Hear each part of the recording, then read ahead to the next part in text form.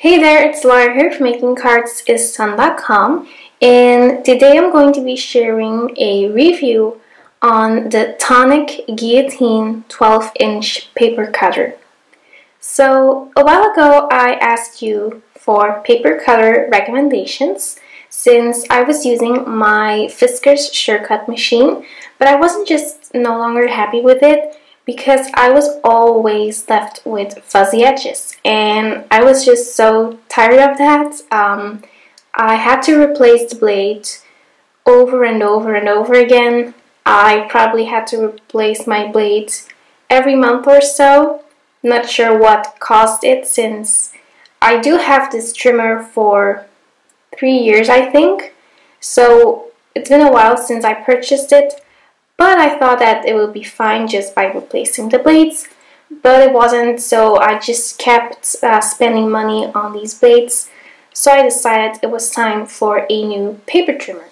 So a lot of you recommended the Tonic Guillotine machine, and at first I was kind of scared because a guillotine machine is usually quite large since it has this big arm, and I thought it would also be like really heavy, but in fact it isn't. So I did a lot of research, and then I contacted Tonic Studios and asked them if they were willing to send me a Tonic Guillotine 12-inch machine in exchange for a review. So I received the machine, but just keep in mind that my opinion is 100% honest, and I would never ever share things or products that I don't truly like or love, because I only share products that I truly enjoy and really love using. So we're just going to be sharing my thoughts on this trimmer today with you, so I hope you enjoyed this video. So let's get started with this review. Okay, so it's a little bit hard to show you the full trimmer since my camera setup isn't really made for this particular trimmer. So I will be showing you a larger picture of this trimmer on my blog so you can see it in full size. So this is the Tonic Guillotine 12-inch trimmer. So it measures 12 by 12 if you attach the detachable measuring bar. So you can just easily pop this in over here, and then you have your full cutting surface. So now the trimmer measures 12 by 12. And since this arm is detachable, it's really easy to store this trimmer. So you can just take this off, turn your trimmer around, and then you can actually store it over here. And you can also store the cush grip handle over here. So this makes it just easy to store in small craft rooms, or you can also store it in a drawer like I will be doing.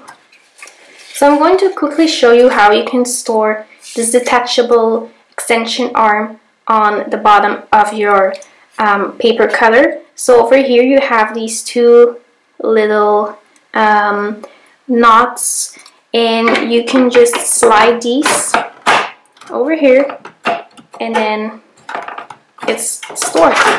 So as you can see, it doesn't fall out, so you can easily put it in a closet, a drawer, or even on your desk if you would like to. And then if you want to use it again, then you just press these little knots and then pull it out, and there you go. And then you can just turn your machine around and put it back in. So this tool is definitely quite compact for a guillotine trimmer. It's also portable, and it's pretty lightweight. It's not like the lightest trimmer out there, especially compared to a smaller trimmer like a Fiskars Surecut or anything. But for a guillotine trimmer, this really is very lightweight, and it's also really durable even though it's kind of lightweight, so I really like that. I'm also going to be showing you how to cut with this actual machine. First, I wanted to show you that this paper cutter has 1/2 inch markings over here, and then it also has a measuring bar at the top, the middle, and on the bottom of the trimmer in both inches and centimeters.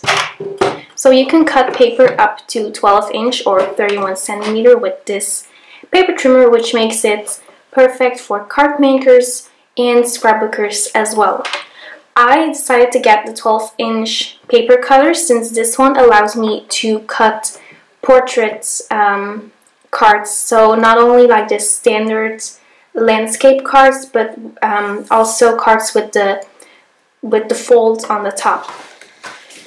Alrighty, so I'm going to show you how to cut a standard sized card with this machine. So first you just lift up the arm, and then you're going to slide your paper underneath the safety guard or the finger guard.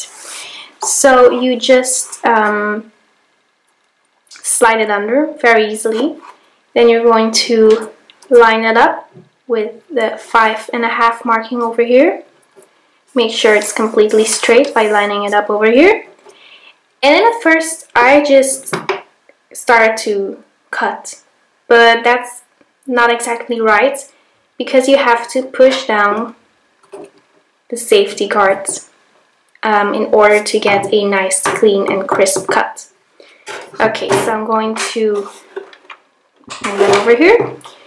Okay, so I'm going to press that down, and now I'm going to move the arm down, just like that. Okay, I zoomed in a little bit so you can see how clean and crisp this cut is. And when I first used it, I was so excited because it's been a while since I got such a clean and crisp cut with a paper trimmer. Alright, so now I'm going to be showing you how to cut a portrait card with this. I'm going to show you that cutting a portrait card is also possible with this paper trimmer. So I'm going to slide it under again, and then I'm going to line it up with the 4.25 marking. Going to push down the safety guards and then move the arm all the way down.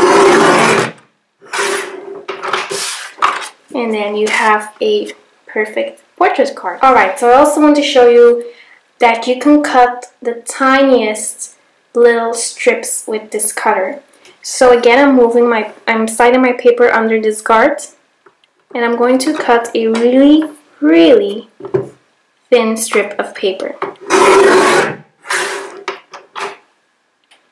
So as you can see, this is a really thin piece of cardstock, and again, there are no fuzzy edges. It's perfectly straight, it's a clean cut, and it's just really awesome. And now I'm going to test out one more thing. So I have 3 sheets of Nina 110-pound cardstock over here. I'm going to try to cut some standard size cards out of this. I'm going to be cutting portrait cards. So I'm going to slide that under, lining it up with the 4.25 marking, pressing down the safety guards, and then I'm going to move the arm down. And there you go. So you have a perfect cut. And this makes it really easy because now I have 6 note cards and I only have to use this machine once. So that's just really great if you're going to be cutting and scoring some cards for your stash. So just to quickly summarize everything about this trimmer, I just absolutely adore it. I love it. I would recommend it to any paper crafter out there since you can cut pieces up to 12 by 12 inch. It is a guillotine trimmer, so you don't have to worry about replacing the blade after a while since it's also self-sharpening. And of course, it gives you clean and crisp cuts every single time, which I just really love. You can also cut up to 3 sheets of 110-pound cardstock, which makes it easy to cut and score cards. And you can cut even like the thinnest little strips, which is just really great. So I do recommend this trimmer, and I am very excited to be using it in the future. So big thanks again to Tonic Studios for sending me a trimmer, and I hope you all enjoyed this video. So make sure to leave me a comment or send me an email if you have any questions at all, and I will see you very soon with a new card and video. Bye bye!